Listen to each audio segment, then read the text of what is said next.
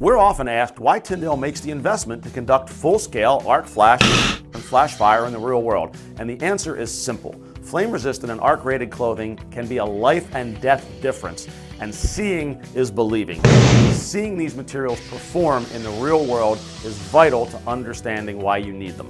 The significant majority of fatalities and catastrophic injuries in flash fire and arc flash are not caused by the initial hazard. They're caused by flammable clothing igniting and continuing to burn, and that's an entirely avoidable issue. Don't wear fuel. Wear flame-resistant or arc-rated clothing and avoid the catastrophic injury and fatality. To understand this better, we need to take a little bit of a deeper dive into the medical aspects of body burn. The main predictor of survival is TBSA, or total body surface area, receiving second or third degree burn. What they have in common, second and third degree burn, that makes them the same is that they both break the skin. When you break the skin, you have an infection path, and they rush you off to the hospital or the burn center, where there are more infectious agents than anywhere on Earth, including all the antibiotic-resistant ones. So the greater percentage of your skin surface that's broken open, the more likely you are to get that infection, and the longer you're in the hospital around those infectious agents.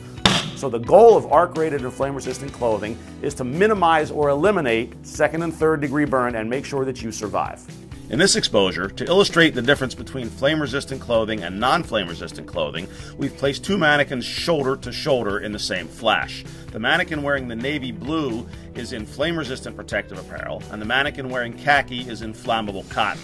Here comes our propane release. We'll zoom in a little bit for a better look. Here comes our flash.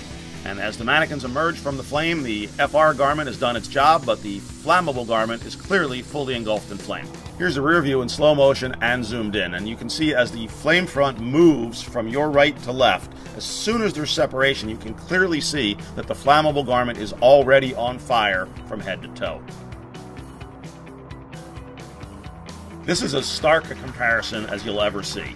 Two garments shoulder to shoulder, one flame resistant and one not. The flammable garment ignition would result in catastrophic or fatal injury, while the flame-resistant garment not only has not ignited and continued to burn, it has also insulated to the hazard so that we would predict no burn through it. This is literally the difference between going home or going to the hospital, the burn center, or the morgue. So why does Tyndale make this investment in research?